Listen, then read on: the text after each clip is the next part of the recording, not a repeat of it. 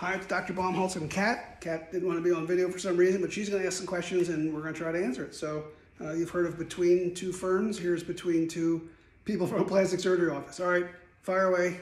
These are questions that we've gathered either from our social media accounts or patients have asked us.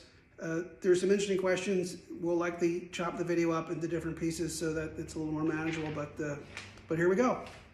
Fire away. Fat graft breast augmentation. Oh, I love this one. Okay, so just kick the tripod there.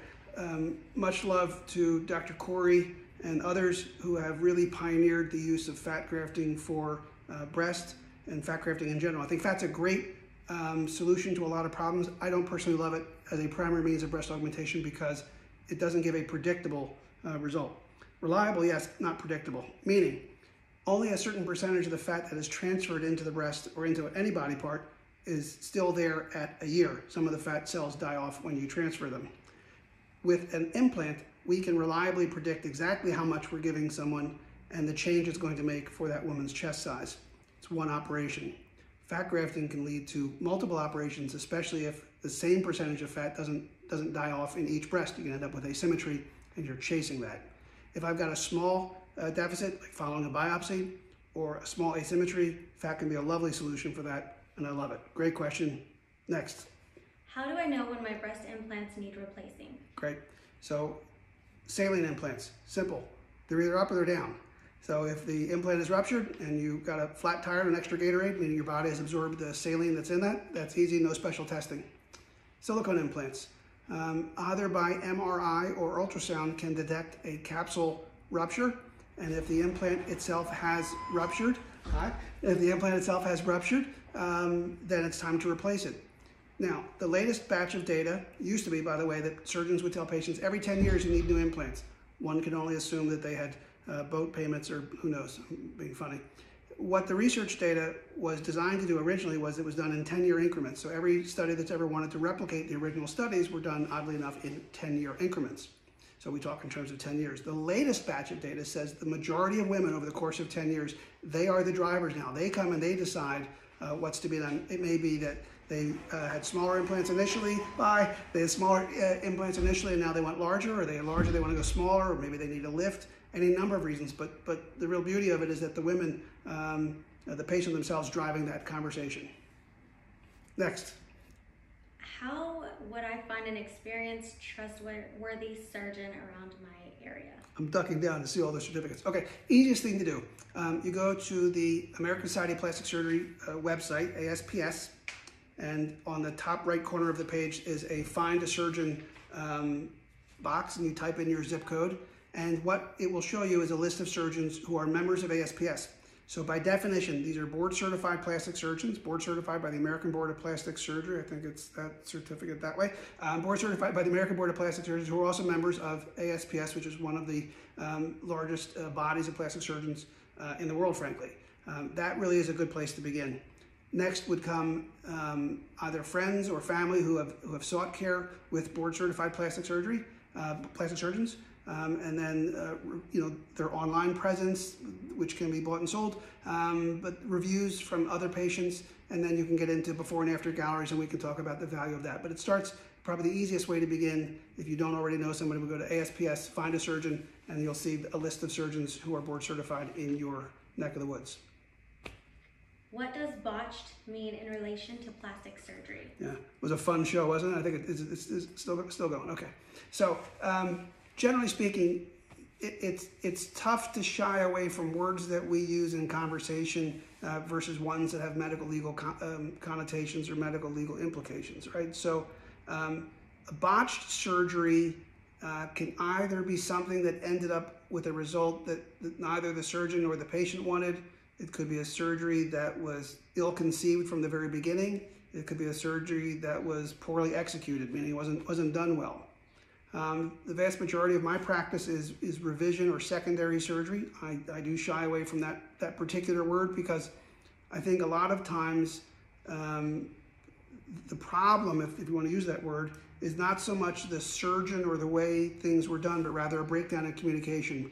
The vast majority of times I'll interview patients and then I'll get their charts and their prior records, and it just seems to be a disconnect. You know, the patient is saying that they wanted such and such, and the surgeon may or may not have said that they can or can't have that. And so managing expectations is, for me at least, the most critical way to minimize that experience, that sense of not getting what you wanted, because you have to be clear about what you want, and those expectations have to be reasonable. We see a lot of patients who, you know, maybe they needed a lift of their breasts and instead decided to have a larger implant that rarely gives them what they wanted.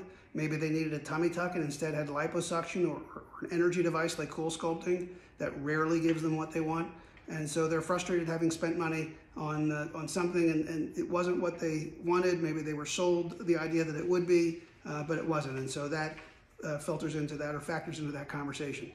How'd we do? Did that answer that question? Mm-hmm. All right, on to the next one. Can you reverse plastic surgery? No.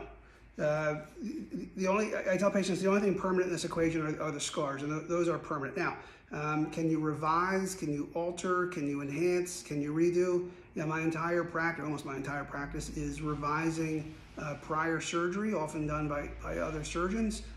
Yes, you're in this business long enough, you get to revise some of your own.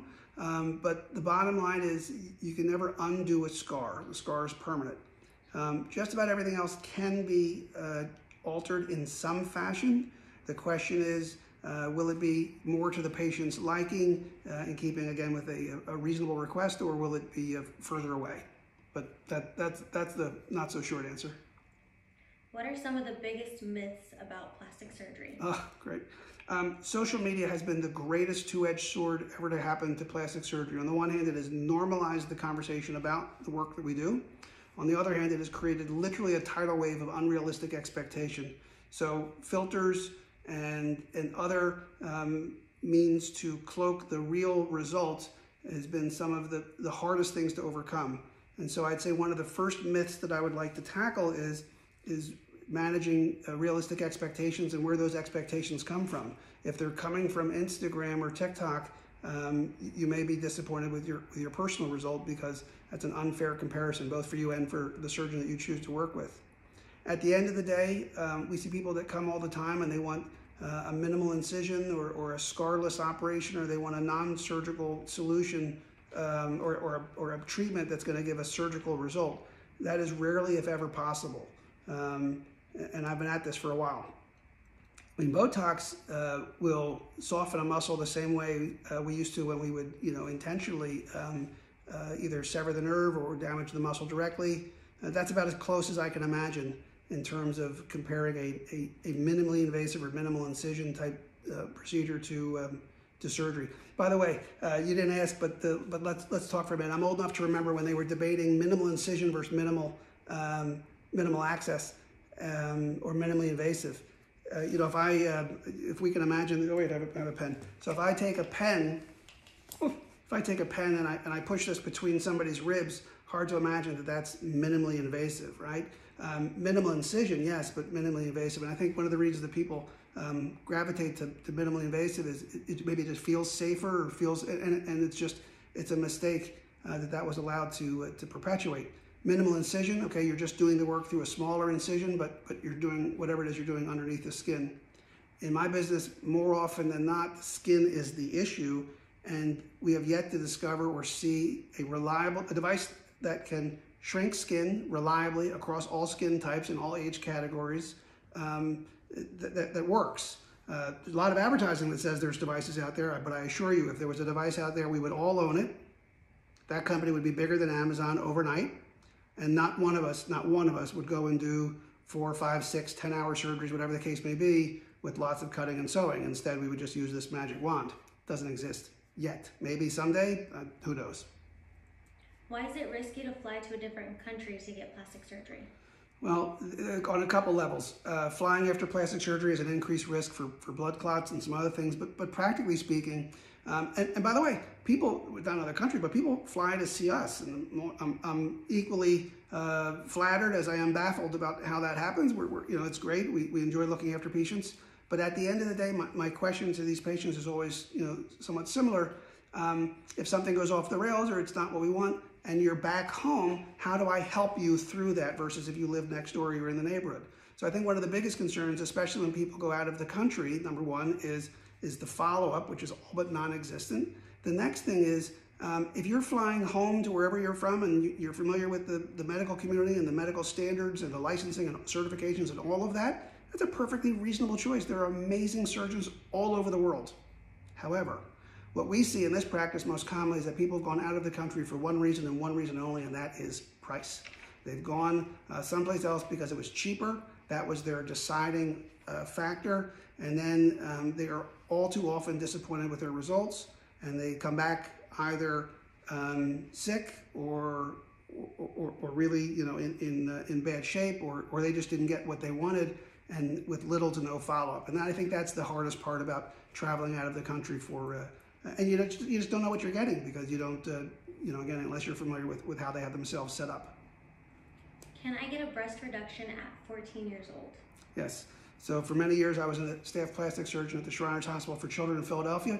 In this regard, age is a number. So at the end of the day, there are young women whose breasts begin to develop at an extremely young age, and they can become quite large, enormous, very distracting for these children, and it's distressing. And so the fundamental difference between that conversation versus someone in the age of maturity is really the future of breastfeeding, of intimacy, of those kinds of concepts that really maybe haven't hit that child's frame of reference or radar yet. And so, of course, you're engaging with the family and the parents to make sure that they understand as much as possible, and then you do what's in the best interest of all parties. But a breast reduction can be performed at any age where the breasts are large enough that it's causing similar problems to what we see in adults. Are breast lift and breast augmentation the same? No. So you can take all of breast surgery, you can divide it into two main buckets, right? You can have position problems and solutions, and volume problems and solutions. So position is breast is too low, to the side, to whatever, and you want it moved. By definition, that's going to be a position operation, most commonly a lift. A volume issue, breast is too small, so we're going to make it larger, most commonly with an implant. Sometimes breast is too big, and the person wants it smaller and lifted at the same time, commonly referred to as a breast reduction or a lift in that scenario.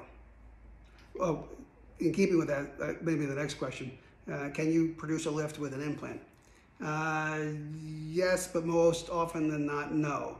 So yes, by putting volume in, you do give a little upward mobility to the breast mound, but more often than not, at least in the patients that we see, they've had kids, they put miles on the car, they're a little bit older, the skin has sagged, and things have really gone south. And so that implant, even an exceptionally large implant, is unlikely to produce that more youthful breast position, which is why we'll often talk about the implant and the lift. And there goes our local fire and police department down the street. Okay, next.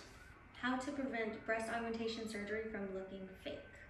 Oh, yeah. Well, at the end of the day, if you've been flat-chested all your life and you're skinny as a rail, and all of a sudden you come out and it's hard. At the end of the day, we tell patients how big or small they look to the world around them has more to do with how they dress than the actual size of their breasts. So if you like tight-fitting outfits and push-up bras and plunging necklines, you're going to look a lot bigger than if you like sports bras and loose-fitting sweaters or sweatshirts and that kind of thing. Now, in terms of surgical maneuvers, I tend to recommend putting implants under the muscle for three reasons. One, it will soften the transition. Sorry, I covered my microphone. It'll soften the transition from the chest wall to the breast implant combination. Two, it will conceal a lot of what would be visible rippling, especially in the parts of the fabric or garment that is often exposed, and the skin that's often exposed. And then the third reason, not covered with this, but it has to do with mitigating the risk of capsular contracture. If you have implants, you're at risk for having a capsular contracture. We can talk about that if it's another question, but the data says under the muscle lowers the risk when the risk can be lowered. Should I see multiple plastic surgeons for consultations before choosing one? It depends on, that has to do with your personal composition and how you think about things and how you make decisions. These are, even the smallest operation, the surgeon often forgets it's a big decision for you. We do this day in and day out, and it's our bread and butter, but for you it's a big decision, and if it helps to see more than one, then by all means see more than one. That said, if you visit with a board-certified plastic surgeon, so someone that's board certified by the American Board of Plastic Surgeon. They have the knowledge and skill set to do the particular operation that you're interested in. They have the knowledge and skill set to manage the complications that are commonly associated with that particular procedure, and you like them, that's a win. So in that regard, you may not need to go for other visits. But I guess it comes down to why you would be seeking other opinions. Is it that you just didn't hear what you wanted to hear, or is it that you're looking for a better price? Is it, but when you do go, try to compare apples to apples. Great question. Are breast implants safe? Yes. So there's roughly, depending on what study you're looking at, let's say 300,000 to 400,000 implant-related cases in the United States alone, roughly every single year. And the breakdown is about 25% goes to the reconstruction side of life, and the rest go to the cosmetic side of life. It's a lot of implants over a huge number of years. To date, really the only thing that would be considered bad is there is a rare times 10 more rares form of breast cancer associated with a particular textured implant. We don't use textured implants in the practice, but it's out there. And even that, the symptoms will predate the cancer by a huge time frame, so that it's not the kind of thing where you're really in jeopardy off the bat. There are a growing number of concerns about implants and how it makes people feel. At the moment, there is no significant scientific data linking that implant with those set of symptoms, but there are patients who benefit from having their implants removed. We just can't medically and scientifically causally connect those two events. Patients get frustrated with me when they come and seek consultation about removing implants, and my response is often the same. It's, I'm as happy to take them out as I am to put them in.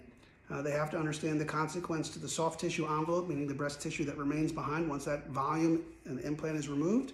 And last but not least, there's a possibility that removing the implant will not resolve their symptoms. Just as I tell my breast reduction patients that a smaller breast may not resolve the symptoms that bring them to see me in the first place. It doesn't mean the operation can't be done and done well, just those two events may not be completely connected in all people all the time. But yes, breast implants are extremely safe. What is the right age for a breast augmentation? Right, so going back to my time at the Shriners, we had young women that were born where one breast wouldn't develop. And so we've used tissue expanders that I've placed at the time the other breast starts to grow. So that would be considered a form of breast augmentation. So we continue the expansion until the other breast is leveled off, and then swap it out for an implant. And if that's at 12 to 15, that's the age range. In general, in this practice at least, we're seeing the majority of our patients 18 and up. If you're under 22 in the United States, you're getting a saline implant. If you're over 22, you're getting a silicone. There are some exceptions to that, typically congenital, meaning birth-related deformities and differences. But that's it in a nutshell. Is breast augmentation a one-time procedure? That breast augmentation is a one-time procedure, but that's the only aspect of it that's a permanent thing. In other words, breast implants are not lifetime devices. At some point in your life, they will fail or cause grief or some need to replace. And typically, as we talked about earlier in the video, that's within a 10-year frame. Although if your implants are 15 or 20 years old and you're still loving them and they're in shape, then that's perfect. Can a breast augmentation be done with local anesthesia? Years and years ago, I had the opportunity to observe a surgeon do a breast aug under local. Probably one of the more horrific things I think I've seen. It's not how I would want mine done. It's not how I would recommend my patients have it done. I suppose if you were just going to put it on top of the muscle and you weren't going to do any of the other things that we typically do, you could get away with it. But that's an awful lot of local medicine that you're putting in someone. And honestly, I can't think of a good reason to do it that way. We work with board-certified anesthesiologists. Your comfort in it being as much of a pleasant experience as possible is really, a very important thing to us here in the practice, and me in particular. And so safety, security, and just having it be a good experience. I think people often will do things under local for cost reasons, and that, to me at least, is, while I understand, doesn't necessarily jive with the best outcomes and the most comfortable patients. Is Botox considered plastic surgery? Well, it depends what you, I mean, we use Botox for headaches where we may put it in someone's jaw if they grind their teeth and produce headaches. We use it for sweating, either the palms or the armpits. We use it for all sorts of non-cosmetic applications, again, referencing the Shriners Hospital. And then when I was at Temple University in Philly, we'd use it for Raynaud's disease. That's a vascular disorder of the fingertips to improve blood flow. We use it for spastic disorders. And of course, we use it for cosmetic purposes to soften muscles of facial expression, probably be the most common thing. I don't know that I would particularly say that that's a plastic surgery procedure, but it's something that plastic surgeons are often associated with. What's the future of plastic surgery? Awesome. If Dr. Steve Cohen is listening, hi. I think our understanding of how fat is used, especially in facial rejuvenation and other areas of the body, I think genetics and genetic-based treatments are probably going to change a lot about how we do things. I think energy devices will probably get better over time, but there will be some limitation that they'll hit. But I really think the future of plastic surgery is going to be in educating consumers and patients about what it means to be board certified in plastic surgery. There's lots of different boards out there, and that creates confusion. I think trying to parse out what's real versus what's filtered and just marketing garbage, I'm sorry to say. And then keeping to our core values in plastic surgery about, I won't operate on everybody. I won't, just do something because someone's gonna pay me to do it. It has to be right for the person, and it has to be something that we can do safely. I think you'll see more and more surgeons, approach it that way, I hope. What is your most favorite procedure to perform? I'm fortunate. I have, as many of you know, I have two jobs. I have what I do here in private practice, and I'm fortunate to be the chief of plastic surgery at the VA.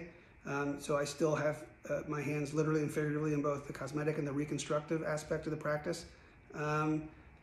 It brings me great joy to see patients happy with what we do for them, whether it be a functional operation or an aesthetic operation, marrying decades of practice and training and skill sets and personality and all that to deliver the goods, so to speak, is kind of what drives me.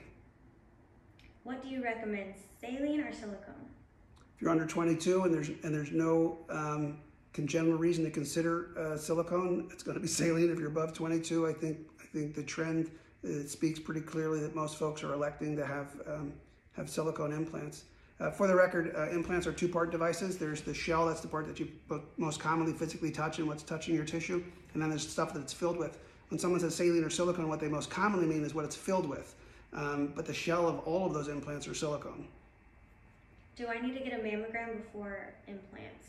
Yeah, so if you're in mammogram territory, meaning you're 40, and in this practice, basically if you're above 35, I will get a mammogram before we proceed to surgery. I was a general surgeon. I'm board certified in general surgery. Was board certified in general surgery, and they didn't take it away. I don't keep up with my maintenance certification in general surgery. I do in plastic surgery, of course. And I can tell you, it wouldn't feel right to take someone for an elective aesthetic operation and then, God forbid, find out that they had something on a future study. So for me, if there's family history or some other reason, we'll go even lower than that in terms of the age. But typically, if you're 35, 36 and above, and you've never had one, in addition to the exam we perform here in the office, I'll set you up for a mammogram. It's a relatively easy study. What is the recovery time for a mommy makeover? Well, lots of things go into being a mommy makeover. So if you're a mom and you're having plastic surgery, that's a mommy makeover, whatever it may be. But generally speaking, we're talking about breast and belly. What we're getting into is the belly is going to be the slow portion of it. It takes about 12 weeks in my hands for an abdominoplasty to heal. What I mean by that, when I say my hands, is that in the hernia literature, it's abundantly clear that the fascia takes about 12 weeks to fully heal. And even then, it's not 100% strength, but that's when I'll let people go back. Why we think it's anything different when we're just tying the muscles together as we do in a tummy tuck, I don't know, but there are plenty of surgeons that tell patients that they can go back earlier. 12 weeks for us. For the breast, especially if we're going under the muscle, it's 6 weeks. So typically 6 weeks if you're just doing breast to get you back into the gym, and 12 weeks if we're doing your belly back into the gym. What is a monsplasty? So the area below your belt line in a woman is the mons. And it is for whatever reason, often overlooked in the tummy tucks that we see, especially from other practices. And so a monsplasty, plasty is basically if you're going to do anything to change the appearance of whatever it happens to be. Handplasty, in this case, monsplasty. And so it's a three-dimensional structure. Liposuction is not going to help. In fact, it's going to cause it to hang more. Pulling your tummy tuck tighter and tighter is often not going to help. You're just going to bring that three-dimensional structure up above where it's supposed to be. And so you have to physically reduce it in bulk. I do that by taking 2 small wedges out of each side, or 1 wedge on each side, which will allow the mons to then lay more flat and in the same shape and contour line as the rest of the belly. Can gender fluid people get breast implants? Anyone can get a breast implant.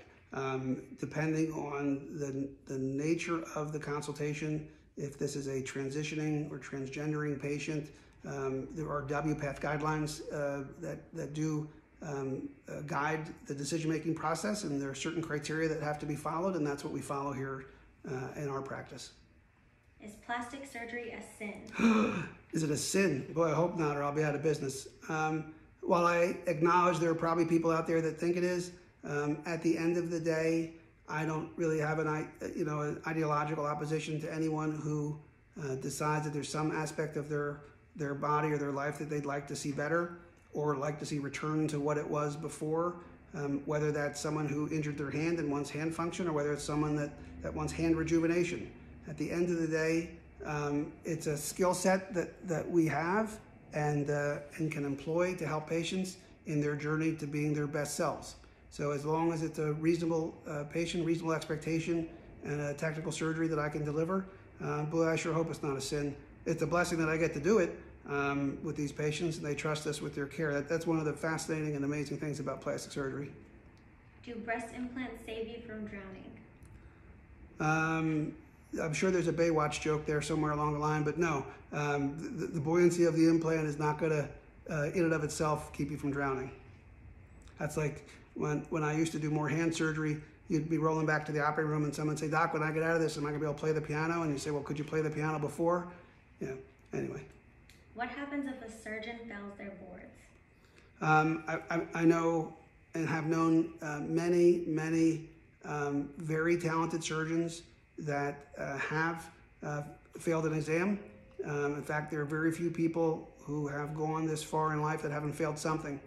At the end of the day, you fail. So to become a board certified plastic surgeon, there's really a couple. There's the training, and there's followed by a written exam. And if you pass your written exam, you are then eligible for what's called the oral exam or the certifying exam. I've been fortunate enough in the past to be a guest examiner as part of that process. If you were to fail your exam, you retake the exam. If you fail your exam repeatedly, that's a different process. And so let's assume for the moment that someone has failed it once, they went back, they took the exam, they passed it, they had a bad day. It's one of the harder exams that you'll ever encounter, one of the more stressful exams you'll ever encounter. So I don't, in and of itself, think that's a problem. Someone that never passes their exam, that's a different story. Now, when I was in academic medicine and many of the hospitals that I belong to, a requirement is to obtain your board certification within a certain period of time.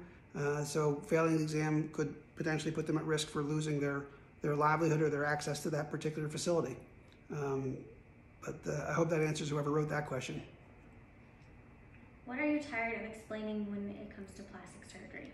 I like explaining it all. In fact, as you well know, because you've sat through too many consultations with me, I'm happy to explain it. I think the hardest part is either a price conversation. That's always challenging because at the end of the day, there's always someone that'll do it cheaper. And then really the unrealistic expectations. You know, the people that read something, they heard something, they quote unquote did their research, and what it was is they did a YouTube video or something along the lines that just reinforces what they already thought.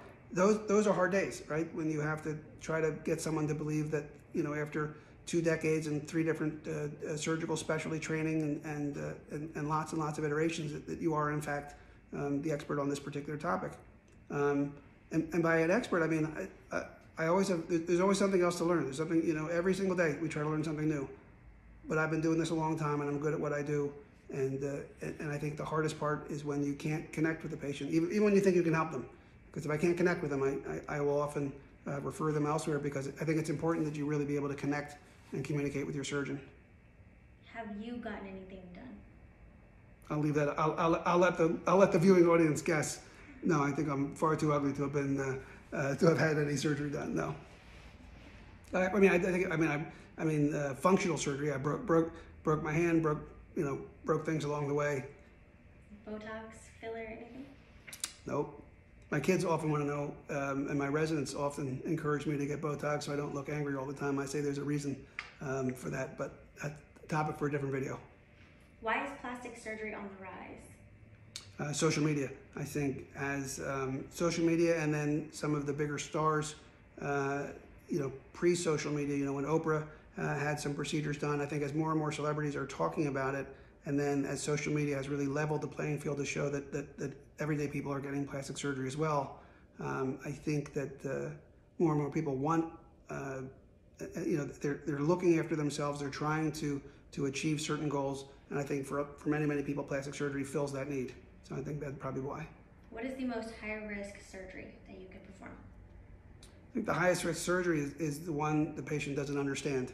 Either they just don't understand the risks, you weren't able to explain it to them, or they choose not to believe it, and so they have an outcome that they weren't expecting, and they have a hard time managing or mitigating that. I think that's the highest risk. There are certain surgeries that we do where we work around critical structures, whether it's the heart or the spine or the brain. Those are high risk, but it's not. We're there because we have to be, because the patient has a problem that has to be addressed. So the risk in those scenarios is more along the lines of not doing the surgery than of what we're doing. How common is breast implant rejection? It's not a thing. I mean, there really is no such thing as someone rejecting, like we talk about rejecting a transplanted organ. There's no such thing as a rejected implant. Rather, you can form a capsule around it. You can have wound complications. You can have wound infections. You can have the need for it to be removed. But I've never heard of someone, quote unquote, rejecting an implant. How long does breast implant exchange surgery take? Depends what the issues are. Straightforward, someone just wants to change their size and the skin envelope is roughly the same. Can be a relatively short, straightforward operation. Alternatively, someone that has capsular contracture and a ruptured implant and they want to downsize and then add a lift to that, those can be very, very long days. We do both. Happy to discuss what your needs are. I'm a runner. Should I get breast implants? I have done both aesthetic and reconstructive work on marathon runners, and you can still be very physically active. You may choose a narrower implant versus a wider so that your arm's not constantly brushing it, but at the end of the day, you'll need to wear the supportive bra so that it's comfortable to run. We don't see a lot of super long distance runners for that, but the ones we do, we have those conversations. What was the worst plastic surgery you have ever seen? We routinely see surgeries that come out from other countries who fly back home to San Antonio and present with really horrendous infections, scars in places that would baffle me as to what the surgeon was thinking, and that's really very hard to see and very sad for those patients. Okay, thank you for this episode of Q&A. See you soon. Bye.